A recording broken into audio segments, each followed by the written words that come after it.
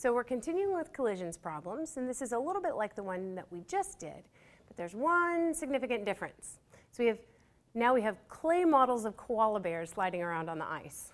The first one has a mass of 0.2 kilograms, and it slides on the ice with a speed of 0.75 meters per second. It slams into another clay model, but the second clay model is at rest. Because they're clay, they stick together, and they have one final velocity. The question is, what is that final velocity? So let's take a look at what's going on here. We've got this guy's at rest. He's sliding into him. Our givens are the mass and the velocity of the first koala bear, the mass of the second koala bear, and that the velocity of the second koala bear is 0.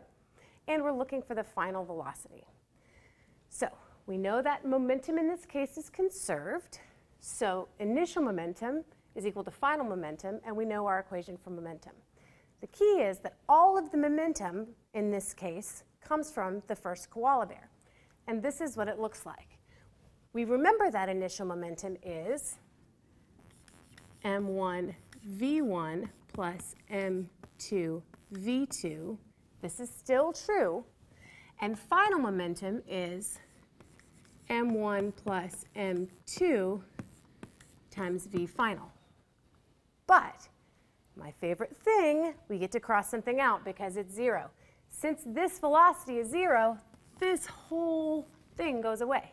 So then we get that our final velocity is equal to m1 v1 divided by m1 plus m2. Yay! So then we put in our numbers. 0.2 times 0.75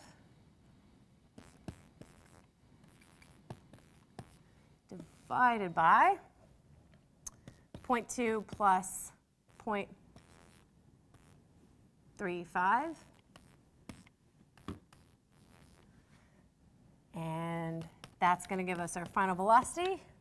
Put it into your handy dandy calculator, and you get that your final velocity is 0.273 meters per second. Put that over in your solution box. And there you are, another example of a momentum problem for you. Good luck with your homework.